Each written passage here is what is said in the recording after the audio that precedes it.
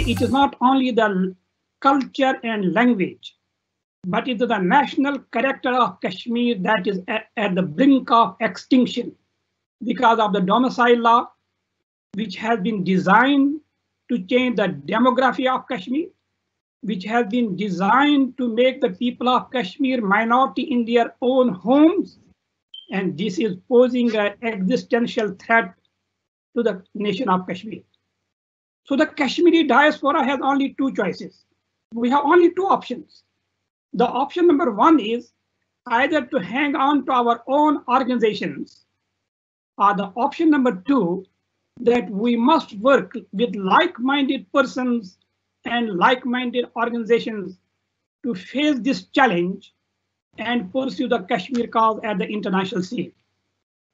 India is trying its best to delegitimize the struggle of Kashmir. In fact, Dr. Imtiaz Khan knows it well that India is creating an impression in Kashmir, particularly within the past 2 months, because of domicile law. Azadi is a dream. You cannot get the Azadi anymore. September is important because in September there is going to be the United Nations General Assembly. Dear brothers and sisters, how would you feel if during the General Assembly session no one is going to talk about the issue of Kashmir except Imran Khan Sahib? It will be a disaster for the cause of Kashmir. Then in September also we have the United Nations Human Rights Council in Geneva. How do you feel if except Pakistani ambassador, no one is going to make the intervention there? Because of the ill health of Gilani Sahib, because of the detention of Muhammad Yasin Malik Sahib, because of the house confinement of Mirwal Umar Farooq Sahib, our leadership, we can understand it.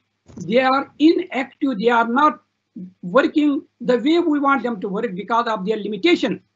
But we have the alternate leadership which has the support of this leadership. We know them or we need to know them. Then we must lend all the strength we have in order to make them succeed.